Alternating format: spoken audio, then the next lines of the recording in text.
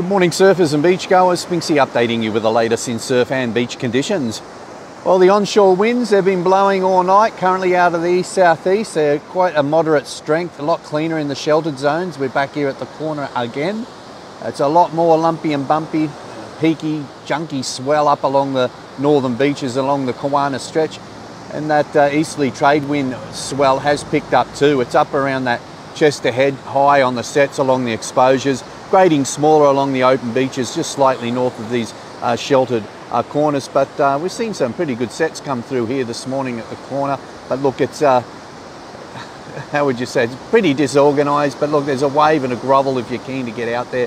We're coming off the earlier low tide at 4 a.m. We got that, high tide at 4 a.m. We got the low at 10 past 12 and another high at 20 to 4 this afternoon. Winds are rather moderate out of the east-southeast. They're going to freshen up a little bit more and pretty much stay like this throughout the day.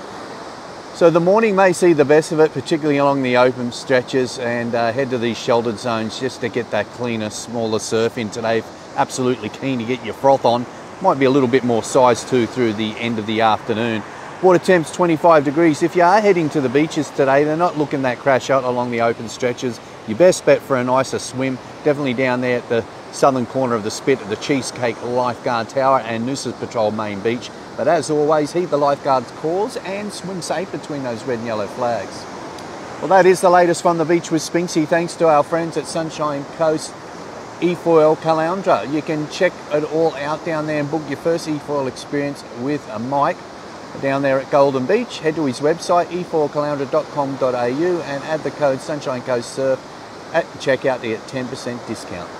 Sounds pretty good, eh? It's also on Instagram. Follow that. Have a look what it's like before what you're getting yourself into. It's actually quite fun. eFoil Caloundra. And if you forgot your board on your travels, or you just didn't want to pay the extra travel fare, didn't want to get your board dinged, you're up here on a holiday on the Sunshine Coast, you wouldn't mind a grovel today. Sunshine Coast Surfboard Hire offering great rates from $70 a day. Mini Mals, longboards, hybrid fun boards, foamies, even bodyboards. You can head to the website sunshinecoast.surf, hit the surfboard hire tab and hire away today. We'll deliver free to your local accommodation or private household between Caloundra and Noosa. And Snap Print and Design for all your printing needs and more. You can visit Nick and the friendly team along Sugar Road, Maroochydore, and get all your printing needs done there at Snap Print and Design, Maroochydore. Enjoy your day. And a safe grovel in the waves if you're absolutely keen. There's a few guys running down ready to get their froth on. As I said, it is a touch more size, a lot bigger than it was yesterday. But wind waves, better than none.